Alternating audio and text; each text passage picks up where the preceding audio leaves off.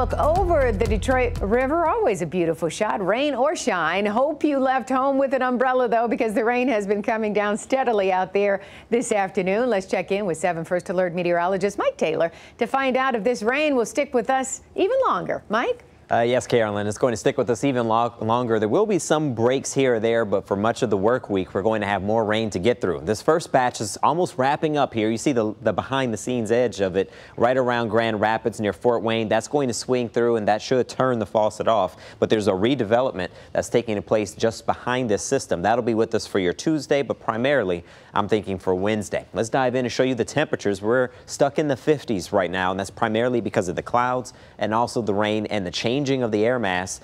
Still raining over in Adrian at 56. Ann Arbor, you're mostly cloudy at 56. Mount Clemens at 57. Detroit picking up just a few showers at around 58 degrees. Here's the temperature change. We've been advertising about a 20-degree drop. That's beginning to come to fruition here in Detroit as well as Monroe. You're about 20 to 23 degrees cooler than you were this time yesterday, and we will continue to cool off into the day tomorrow. The Detroit Skycam showing that low-level cloud cover you see there. So we're still dealing with the rain. The mostly cloudy conditions are locked in. Humidity is fairly high at 90% relatively, and the visibility is down too. Winds from the northwest now at 9 miles per hour. That northwesterly wind is going to take the temperatures down to the 50s, eventually to the low 50s. You'll see we're not going to drop very quickly or substantially right away, but each day in the 7-day forecast only gets colder, so this is going to be one of the warmest days this week. 50 degrees for tonight, spotty showers, I'm thinking until around midnight or so.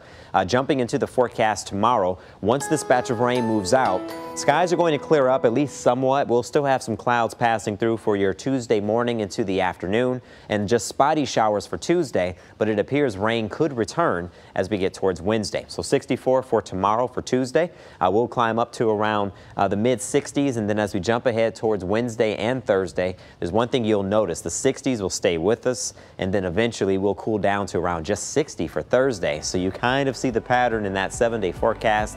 The trend is cooler going towards this weekend. The news continues after this.